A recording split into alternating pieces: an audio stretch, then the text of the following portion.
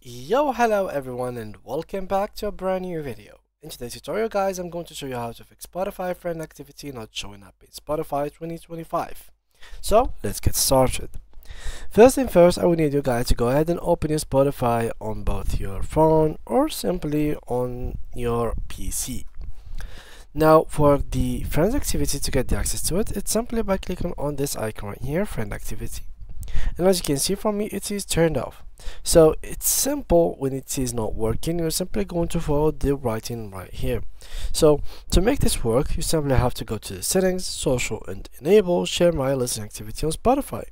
You can turn this off at any time. So let's go to settings, and as you can see here, they take me to the settings. So I'm going to search for social, as you can see. So let's go all the way down, and in this area we can find share my listening activity on Spotify. As you can see, I have turned it on already.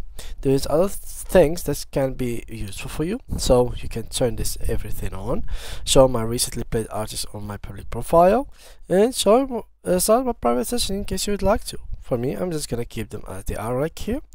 And now, once you have added new friends to your Spotify account, you will find their activity, and you will find your activity as well in their friends activity option on Spotify.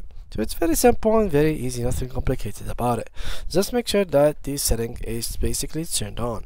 It is basically turned on by default, so in case you had turned it off, you're simply going to go back in here and turn it on again.